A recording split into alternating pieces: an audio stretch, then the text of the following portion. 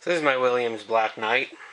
This is a great game designed by Steve Ritchie in the early 80s. This is a multi-level game, first one of the solid state era, and in my opinion the best that was ever made.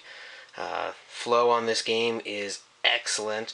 My game, this is my personal game from my personal collection, is modified, so I have this wireform down here on the lower playfield. So instead of plunging to the upper playfield, where it makes the game easier when you start at the upper playfield, because then you can lock balls and get to multi-ball a lot easier.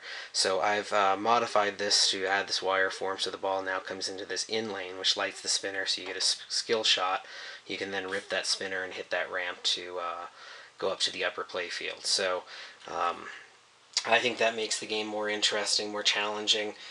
The other part of that modification is that channel where the ball used to come down when the ball was plunged to the upper playfield is now open, so you can actually shoot the ball up that lane and it'll come down here through this gate and exit safely onto the lower playfield, and it has a switch inside it, so it will actually score your bonus multiplier, which is the same as this turnaround over here.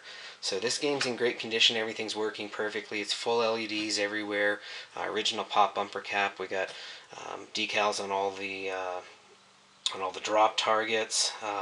One of the problems with these Black Knight games is that the flippers are a lower voltage, and so if they start to wear out, then the ball, you have a hard time getting the ball to the upper playfield, especially on a game with an upper playfield like this. So these flippers have been completely rebuilt, lots of power here to get the ball up to the upper playfield. Everything working perfectly, so let's go ahead and play a game and see how it plays.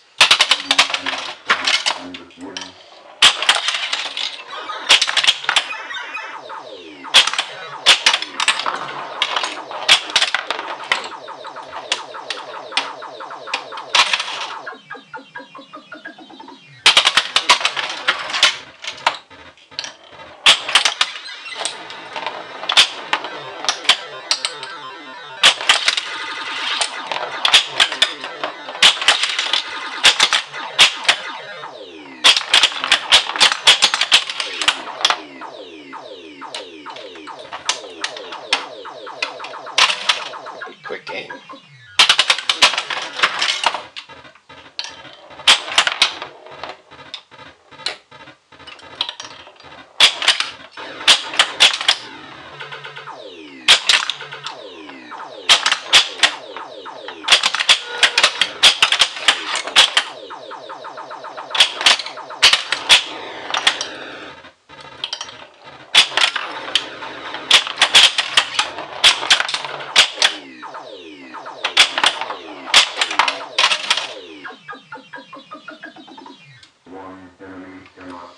That wasn't a very well played game. Let's try another.